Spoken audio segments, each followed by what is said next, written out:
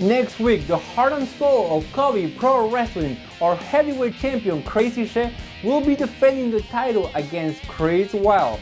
Let's hear right now from the leader of the Lunatic Army. So it all comes to an end. 10 years. 10 years I've been with this company. Different cities. Thousands of miles. Quite a few hospital bills. I have a slight limp in my left leg. I earned in 2007 off the bleachers. I earned that here. I gave that to you guys. I'd do it again in a heartbeat.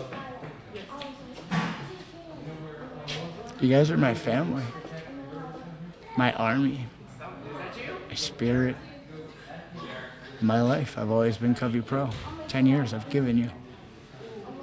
I would gladly do it again. I know, it's not real manly for the heavyweight champ to have tears in his eyes, but I love you guys.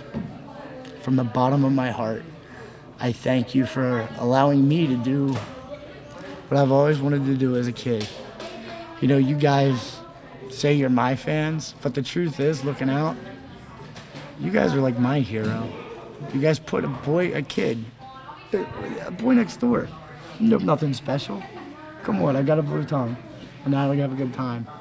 You guys made me who I am. I thank you and I love you. And Berkeley Springs. Berkeley Springs will always be crazy.